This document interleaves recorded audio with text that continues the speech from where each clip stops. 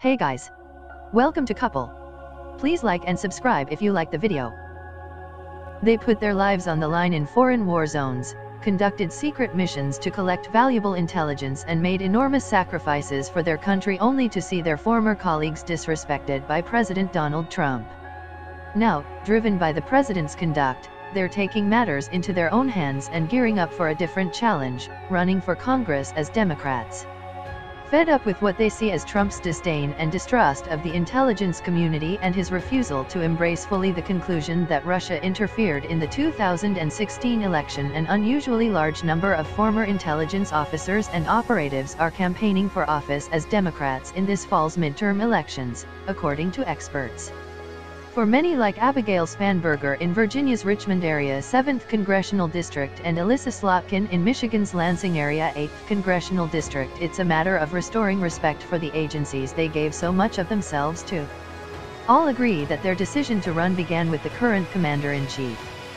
It's incredibly disappointing, Spanberger, who served as a CIA officer in the U.S. and abroad for 8 years before moving back to Virginia in 2014, told NBC News. To have a president who doesn't see your work as service to the nation, work that is meant to help him, it's hard to see. Slotkin, who was a Middle East analyst for the CIA, did 3 tours in Iraq, and worked in the State and Defense Departments in the George W. Bush and Barack Obama administrations, said she's been dismayed that the sacrifice she and her former colleagues made would be disregarded. It's rattled me and everyone I know in the community, she told NBC News.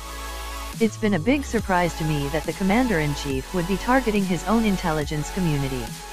These are people who come in every day and make sacrifice and work to keep our country safe.